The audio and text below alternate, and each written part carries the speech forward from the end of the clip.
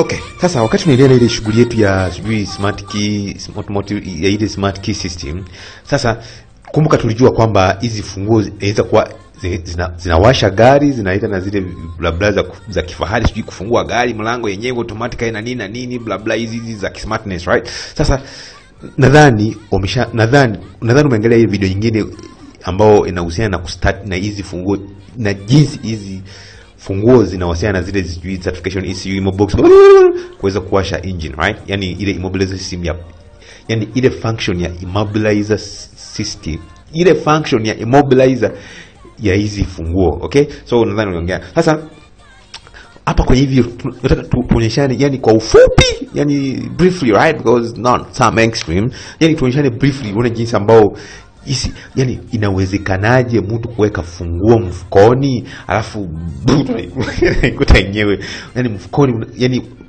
ili funguo inabaki mfukoni alafu unashika tu kidogo pa alafu mlango unafunguka. So that's what we want to look at. So na ukikumbuka au kwenye video nyingine tulionyesha jinsi ambao ile funguo yani ina start gari, jinsi ambao certification boxes zinafanya nini, alafu ima box ili kuonyesha gari kustart. Sasa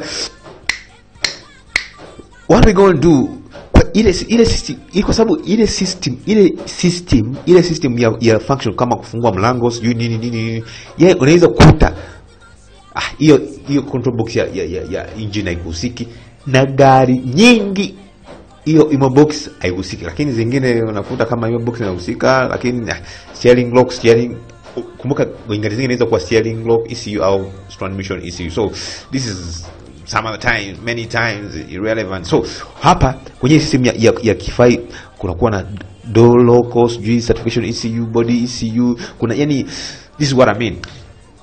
Kwenye ile ya kismart, ile ya kifahari ECG mlango ifunguke yenyewe nini. So hizi ni moja kwa zile modules ambao zinahitajika. I mean we need this one is also optional, sio kwenye gari zote.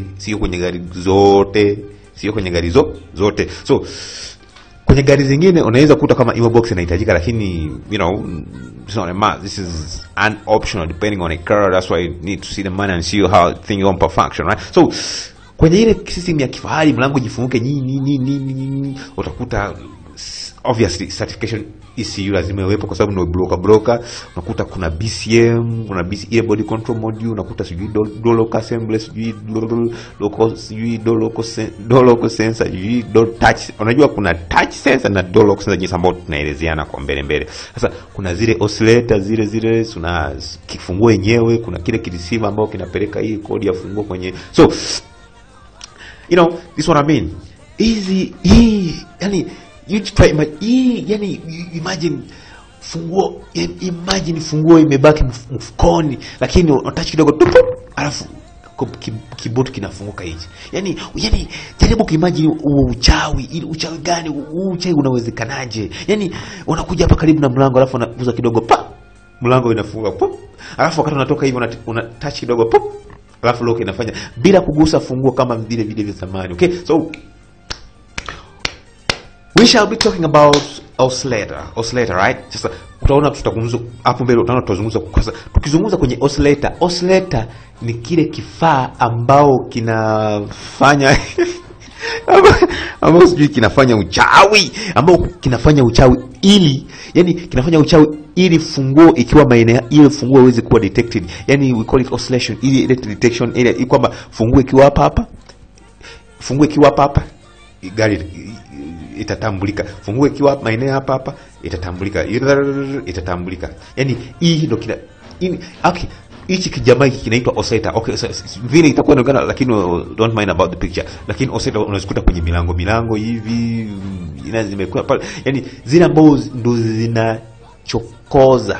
Yes, kuchokoza ndo jinsi ambao tulikuwa tunaangalia kwenye ile video nyingine, jinsi ambao inachokoza funguo na funguo inatamka ile nini, ile smart key code, right? Ile key code, right? So sasa hiyo oscillator ndo zinasababisha huo uchawi wote, ili ufanye ile funguo ile fob, yani frequency operated button, ile funguo fob, right? Key fob iweze kutamka code gani ambayo iko nayo, ili ili system itambue kama funguo ni sahihi au sio sahihi. Okay, yani this is what I mean.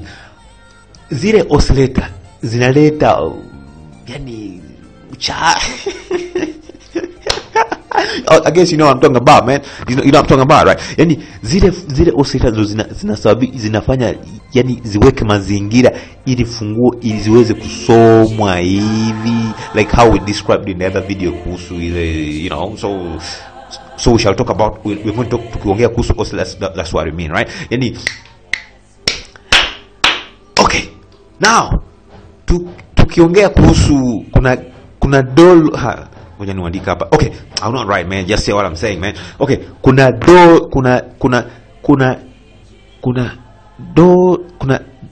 touch sensor ambayo inakuwa kwenye mlango. Yani ukitaka kufungua mlango lazima ushikilie yani what you do, you just open the door. Kwa sababu kule ndani humu ndani nyuma kuna sensor ambayo ina detect wakati mkono umeingia ndani, kama unajaribu kufanya nini, kufanya funguo. So when we talk about the door lock sensors, not the door sensors, you know, door touch sensors, this is what we shall be talking about. Tutakuwa tunamaanisha ile touch sensor, ile touch sensor ile.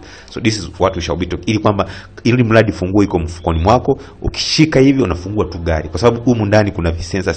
So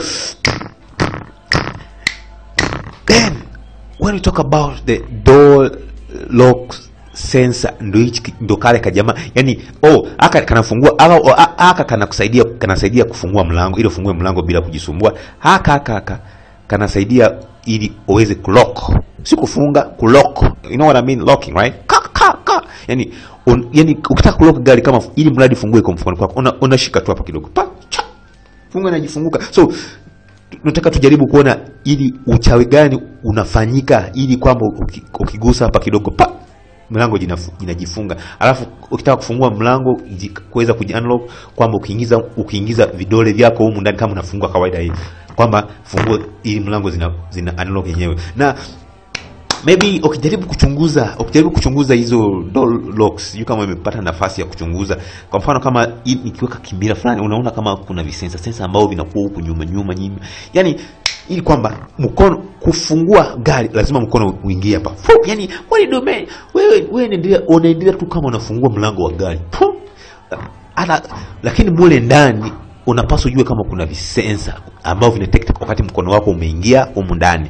Na ukitaka kama una lock gari, ukifunga mlango tu unagusa tu kidogo hapa, yani kidole unaweka tu hapa, gari inajifunga. So that means this is what we call a touch sensor. Huko kuna nani, tukizungumza kuhusu touch sensor tutakuwa tunazungumza kwenye hizi touch sensor. Sasa tukizungumza kwenye lock sensor ndo hizi ndo hichi kijama. This is a lock sensor kwamba unashika hapo, alafu ukigusa hapa utaona jinsi ambao inatambua kama unataka kulock, alafu mlango unakuta jimelock. Alafu kuna ile touch sensor kwamba ikiteka mkono wako umeingia hapa, inatambua kama unataka kufungua mlango, then inafungua milango. So and again tutazungumza kwa vile lock assembly ambao vile viloko vya kawaida kama kufunga milango, kufungua, yani vile viloko vile vinafunga mlango. So what you need to know kwamba, you know, either you touch, either ukitouch fulani hivi gari inajiloko, ukigusa fulani hivi gari inajiloko, au ukifanya niaje unaweza kufungua niaje, kwa sababu hizi funguo zinakuwa na backup, una backup. Kwa mfano kama maybe kile kufungua kumekataa na nini, kumekataa kufungua kwa smart hivi, ili kufungua automatically, hapo kila au funguo nyingi, kuna zingine ambao hazina kajamaa au funguo nyingi zinakuwa na blade kale ambao kanafungua gari automatic kama zile funguo za kawaida. So na kwamba zingine sometimes hizi funguo zikipoteza nguvu hivi unaweka hapa, alafu jinsi ambao tumeongelea kwenye video nyingine ya jinsi ambao engine ina start, right, unaweka tu hapa chuki, yani hizo backup zote. So ngoja tujaribu kuona uchawi wote unawezekanaje, kwamba mlango unafunguka sijui nini na nini. So we are going to omit the body, we are going to omit the engine control module, control box ya engine tuta-omit kwa sababu haitajiki. Tuta-omit steering lock. Kuna gari zingine ambao steering lock inaweza kuwa option yako ili ya kuweza kudhibitisha kama kodi ambayo iko humu ni sahihi, lakini these are minor cars. Okay, so we shall not talk about the steering law. Hata pia ID box sio sana, sio gari zote, kwa sababu hii certification ECU inaweza kumalizia kutambua kama hii funguo ni fake au sio fake. So sometimes this ID box is not necessary, hata kama ni ID code, kuhifadhi kodi zote, but sometimes inamalizia bila hata kumuuliza huyo kama kodi ni aje. So this is how I'm going to look at it like. So jaribu kuimagine ili tujaribu kuelezeana jinsi, si kuelezeana, I don't know, my Swahili is nonsense, but I'll get a point, right? So jaribu kuimagine tuanze vipi, Mungu wangu. Okay, maybe okay, hii certification ECU mara kwa mara, not constantly, but maybe every after duration, I don't know how they say in Swahili, sijui muda kwa muda, sijui mara kwa mara, whatever, but hii oscillator inafanya kumbuka hii oscillator ndo ambayo inaita mazingira hii funguo uweze kusoma. Sasa hii oscillator inafanya nini? Inafanywa kwa kama inatuma signal mara kwa mara, ili kwamba funguo ikija karibu, hii funguo ikija karibu inaweza kutamka hiyo code ambayo, alafu ikitamka code, hii code inatamka code, hii receiver ambayo tumeona kwenye simu, hii receiver ambayo inaipokea hii code, inaipokea, alafu inaileta kwenye hii certification ECU itambue kwamba hii funguo ambayo iko karibu na gari iko sahihi au sio sahihi au bla bla.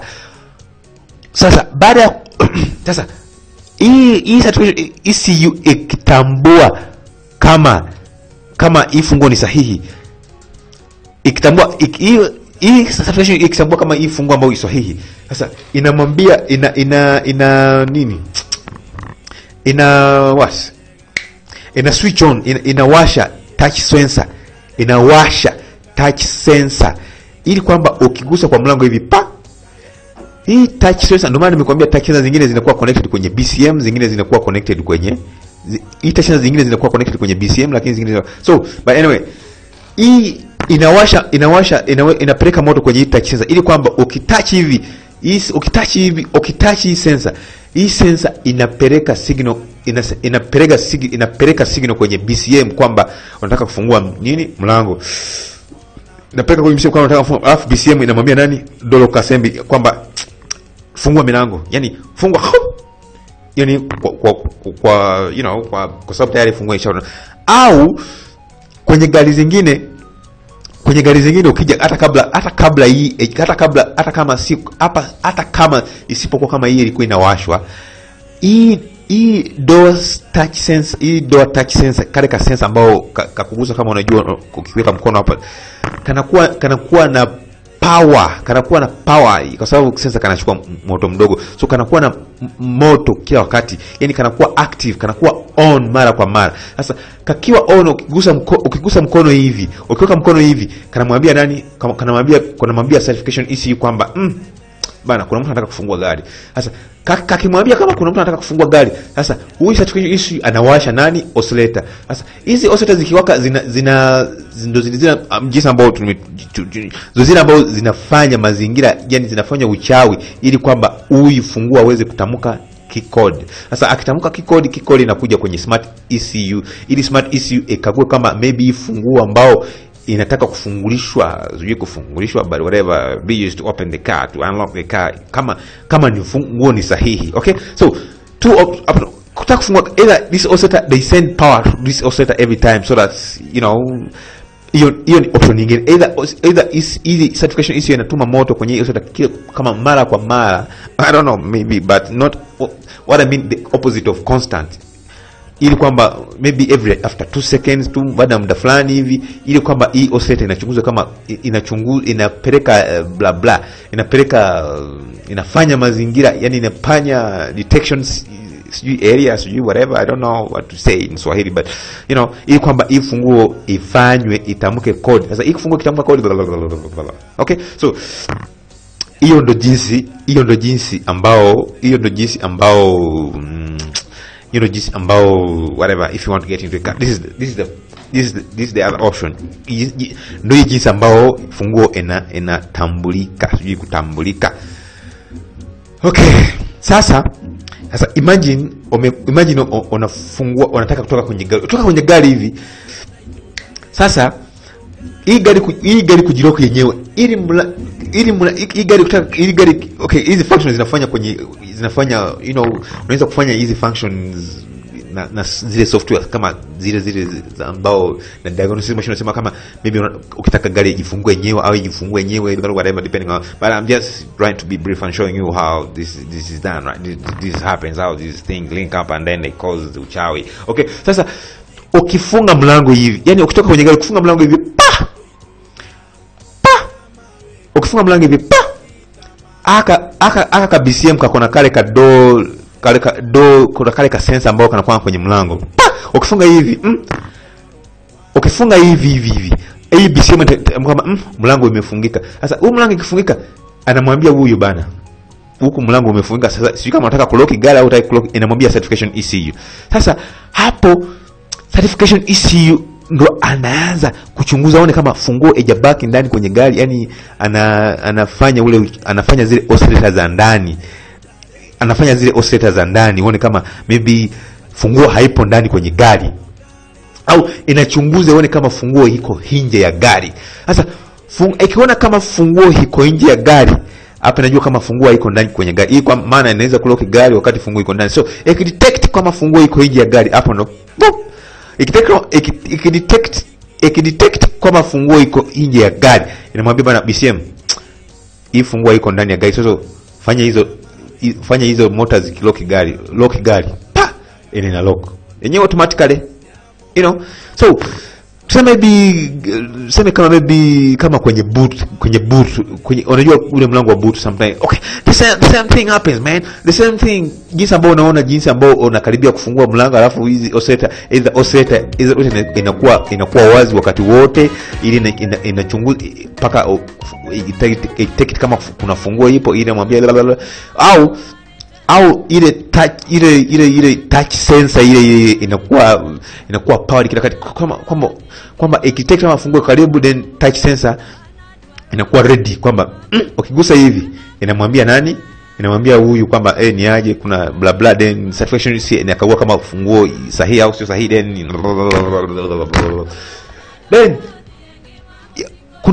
kuna ile door lock sensor, ili kisensor unagusa tu kidogo then kinafunga, ili mradi funguo iko nje. That is kama hujafanya configuration kwamba gari inajifunga yenyewe. Okay, kwa sababu unaweza kutumia diagnostics machine, unaweza kufanya configuration kwamba kila unapotoka kwenye gari, either kama hujagusa hapa, gari inajifunga yenyewe.